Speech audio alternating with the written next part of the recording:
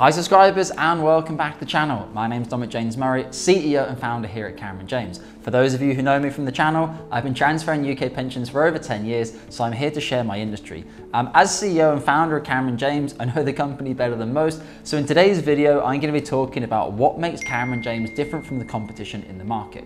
I would say the number one single biggest difference between ourselves and other competitors in the UK and in the offshore market is that we only work with commission-free and zero trail-paying funds in the industry.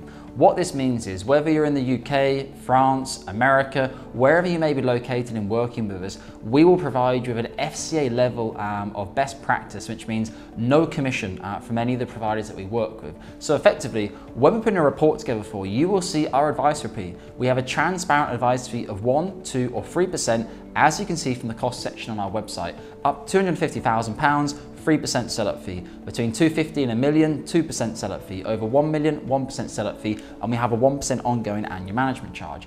Outside of this, the underlying funds and the platforms that we use or any providers that we use, we never receive payments from any of those providers that we would be placing your business with. What this means is that the transfer fee you pay us and our ongoing advisory fee that you pay us is the only remuneration that we receive. What this means is we are 100% focused on your best interest. If we can find a cheaper provider, if we can find a better performing fund, it doesn't make difference to us who we change and switch around with. Sometimes we have to say to certain platforms or SIPs, thanks guys, been working with you for 3 years. However, there's now XYZ Limited have opened up their SIP or their platform. It's as good as yours, the technology's better, it's as regulated. We're going to be moving over to save our clients 10 basis points or whatever it is. Sometimes that platform will come back to us and say, oh yeah, thanks Cameron James, I've really appreciated your business. We will price honor that other platform if you'd like to keep your business with us. That's how we work at Cameron James. We're always trying to reduce the costs wherever we can because it doesn't eat into our commission. We're on your side when it comes to giving you financial advice and ensuring that you have the best fees.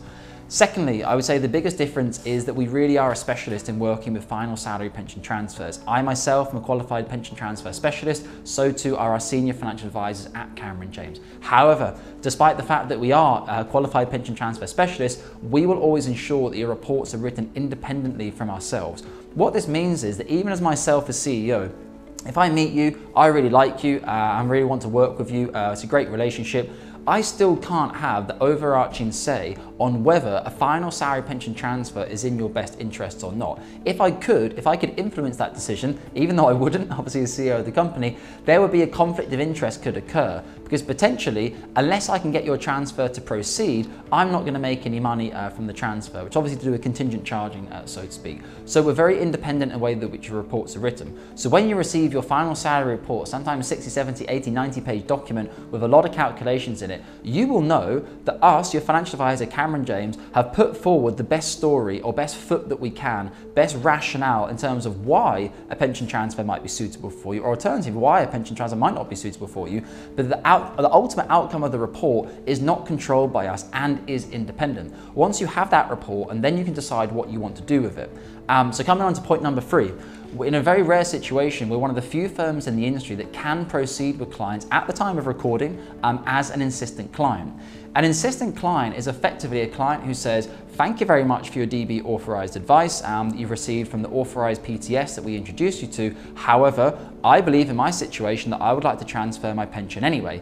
Typically speaking, the client then has to write a handwritten letter, also has to do a compliance call with one of our managers recorded to check that they truly understand things. There's additional paperwork that needs to be signed in terms of being an insistent client, but it allows you to exercise your statutory right to go against the advice of retaining your pension if you believe it's in your best interest. Now, as a company, we wouldn't necessarily allow all clients to proceed as an insistent client if it was really apparent. Say, for example, they had £1 million pension pot and their net worth was 1.2 million, so they got 200k outside their pension scheme.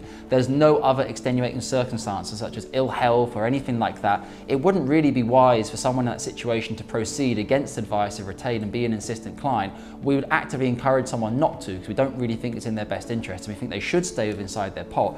But clients do ultimately have the right to continue on an insistent client basis, and we will approve those on a case-by-case basis.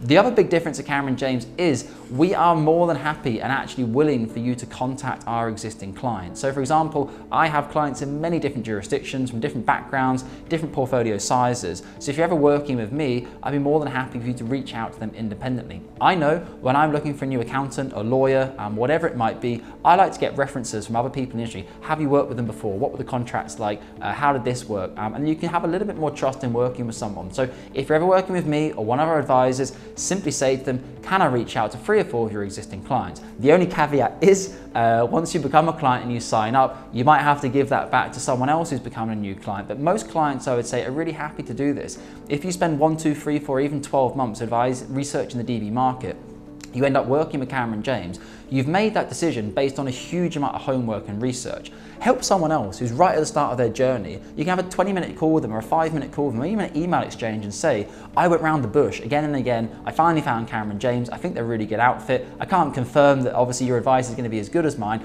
but I've really enjoyed my experience with them. I have only positive words to say, and it can at least help that client possibly avoid working with other advisory firms where you do hear stories of final salary pension transfers not quite going as well for them. So a second point on that is obviously you can check these independently as well. If you don't want to speak to our clients, fine, but you can go and read our Google reviews, you can look at the testimonials which you can request from us, you can also check us out in the Financial Times and bits and pieces like this to see the work that we've done and how we're looked after or how we're thought of in the industry.